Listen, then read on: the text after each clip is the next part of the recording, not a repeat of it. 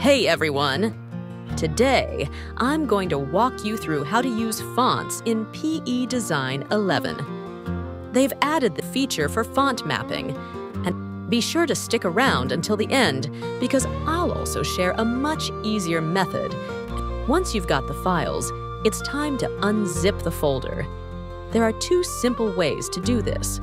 One, you can right-click on the zip folder and select Extract All. Two, or you can open the zip folder and just drag and drop the contents to wherever you want them. Both methods work, so choose the one that feels easiest for you. Next up, now to map your letters into the brother system, you'll need to copy a folder.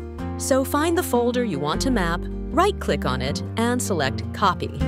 Then head over to your C, Drive, and find the Program Files x86 directory.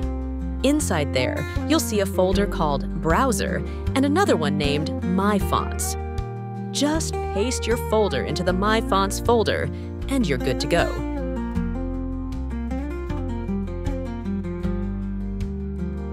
So, I've copied the folder here. Since there are a lot of other formats that you don't need, we're going to remove the extra formats and keep only the PES format.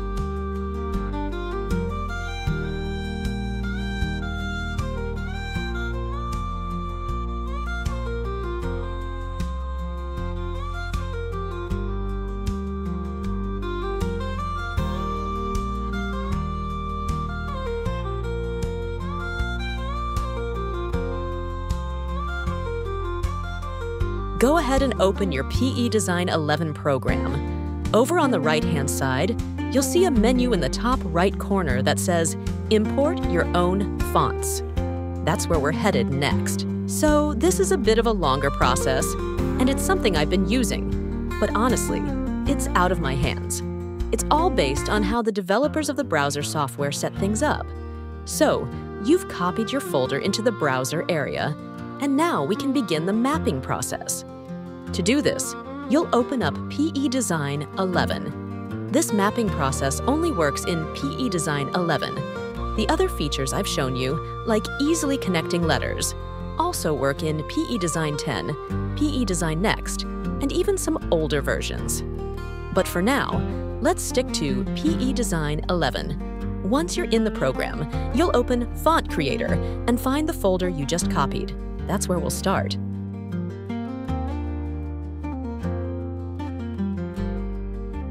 Now, at the top menu, you'll see the letter A.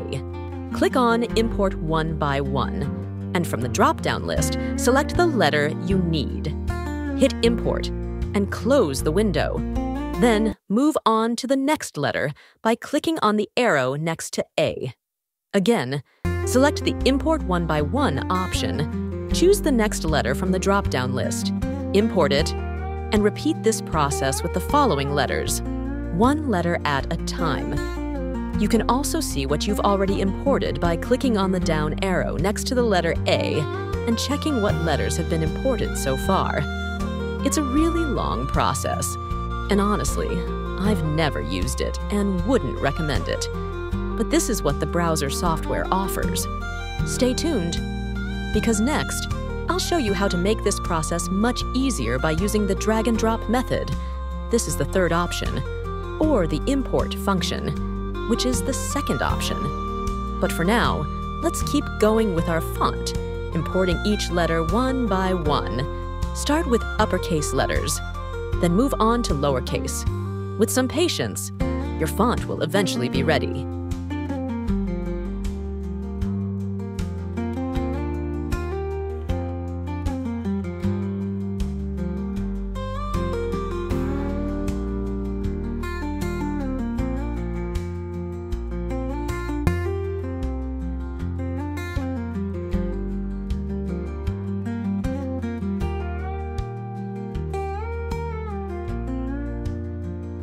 When your font is ready, the next step is to save it. To do this, just click on the Save button and give your font a name. I recommend using the same name as the folder for easy reference later, but feel free to name it whatever suits your workflow.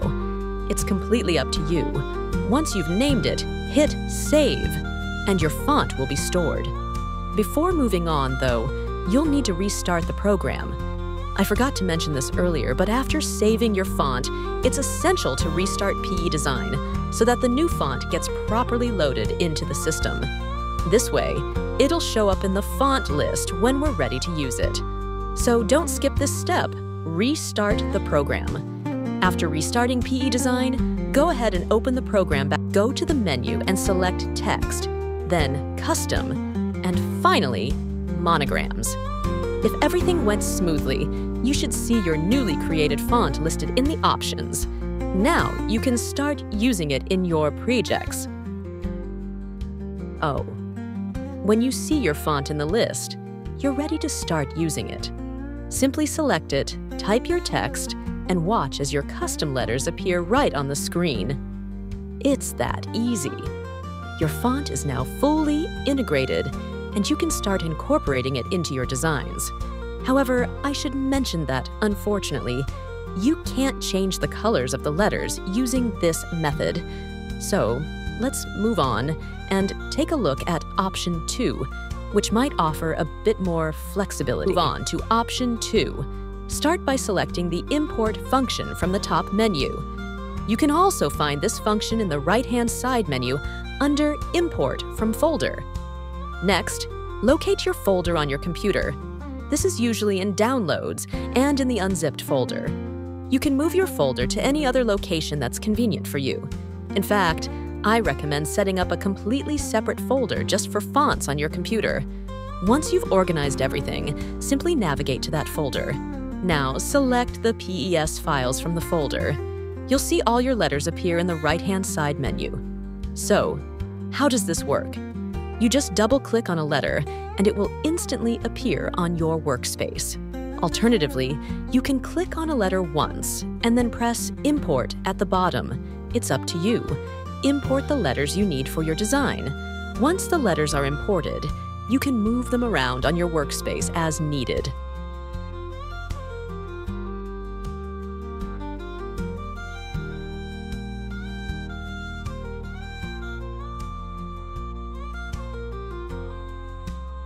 And voila! Here's the best part. In this option, you can actually change the colors of the letters. It's super easy. Just go to the Colors menu and select a different color for each letter if you want to. This gives you a lot more creative freedom. And now, Option 3. It's the quickest and easiest method. Just drag and drop. This option will save you time and effort, making it the most convenient of all. For this method, you'll need to go back to your Unzipped folder. Inside that folder, locate the specific letters you need for your design.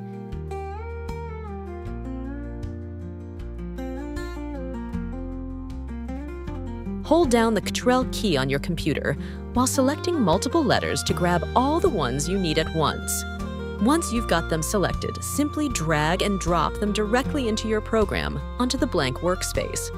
All of your selected letters will be imported into the program at once, and just like in Option 2, you'll have the ability to change their colors as needed. It's a quick and efficient way to bring your design to life.